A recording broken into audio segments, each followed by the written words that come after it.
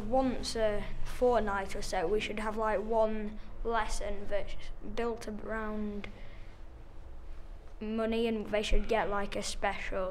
make a special type of teacher. If they're going to be teaching us it, then it is quite important that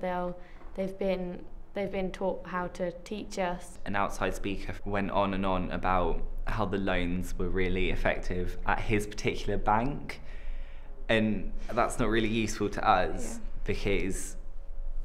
you know, there's a lot of banks out there that might not be the best for us, therefore we sort of need the information from a non-biased source, so maybe a teacher or volunteer. That sort of background would be perfect for any sort of financial thing, but I think we need to get the right sort of experts in, not just a random bank person. I think it reaffirmed what a lot of young people say about PSHE generally, that they want specialist teaching, they want good quality teaching, they want to learn through a variety of active learning strategies, and not just to sit and listen or sit and work through textbooks or worksheets, but actually that they want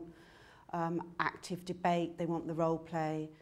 I really like to debate people that have different opinions with me, because I'm kind of stubborn and I'd like to get my opinion across and try and change their opinion. So I think that's why lots of people said debate, and also you can like have two different teams or something,